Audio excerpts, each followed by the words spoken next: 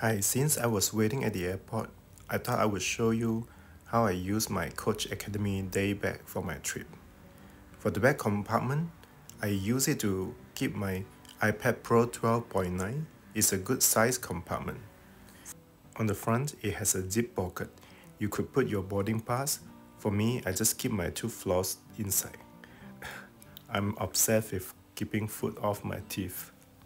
There's a lot of space for the middle compartment, and I like that it has double zipper pull, so you can open on either side, and it's very convenient. Inside the bag, I have this travel pillow that I just got at the airport, and then I have this Nintendo Switch case and my Sony headphones.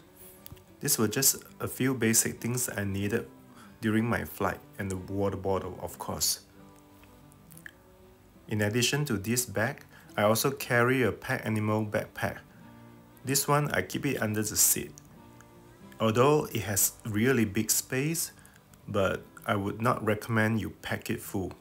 For example, I could pack a lot more, but it did get heavy when I pack all the stuff inside.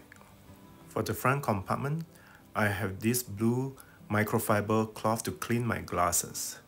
And then I have the battery pack to charge my iPhone.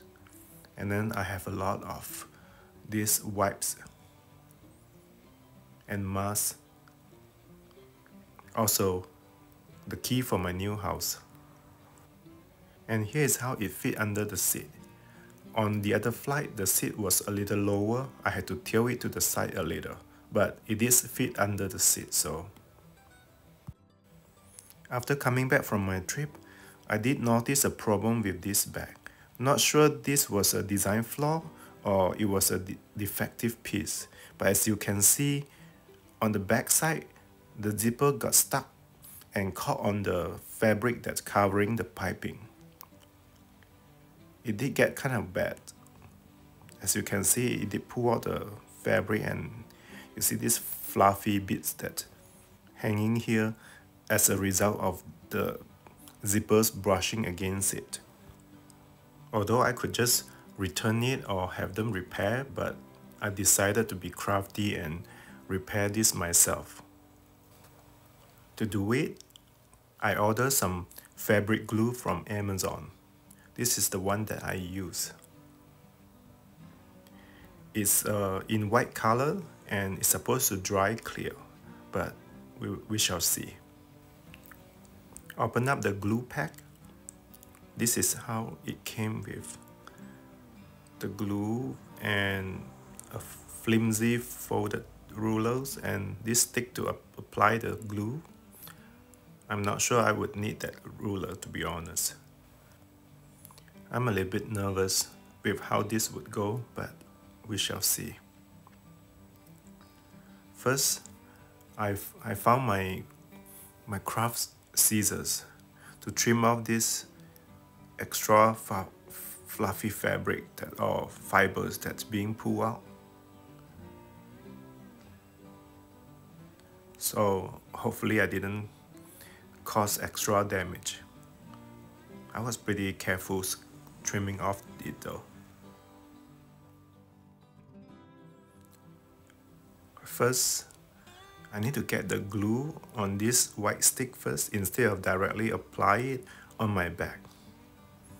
And yep, I forgot to remove the seal inside the glue, so nothing was coming out. Yep. Okay, let's try again. Still a little bit challenging to get the glue out, to squeeze the glue out. I don't want to have an accident that squeeze the glue all over my bag, so I was being careful. I slowly applied the glue on the piping. I had to be very careful because the glue was kind of watery, and as you can see here, it has this white color. On the packaging, it said that it will dry clear, but I'm not sure, but we will see. It seems to just absorb into the piping fabric. The reason I want to use the glue is because I want to keep the whole thing sealed so that if the zippers brush against it, it's not going to pull out any fibers of fabric. After a couple minutes, I apply another layer. I really want to just seal off the damage, and hopefully I don't have to do it again.